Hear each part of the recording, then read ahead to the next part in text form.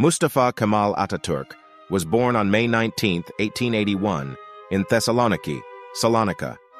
He embarked on his military career at a young age and received education at the military academy. His courage and leadership abilities were showcased during the Balkan Wars and World War I, rapidly propelling his rise.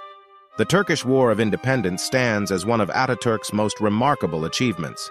This struggle, initiated in Anatolia, was a valiant resistance against foreign occupiers. As the commander-in-chief, Atatürk united the entire nation, leading to the victory that culminated in the establishment of the Republic of Turkey in 1923. Atatürk was determined to lay the foundations of modern Turkey. Initiating a series of reforms, he aimed to modernize the country and integrate it with the West.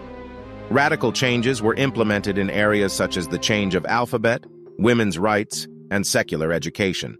He also emphasized industrial and infrastructural development.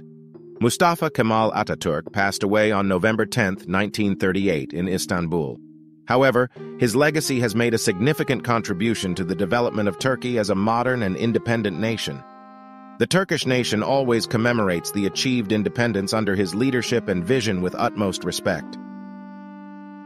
The Turks, in turn, still honor him as Atatürk, the father of the Turks.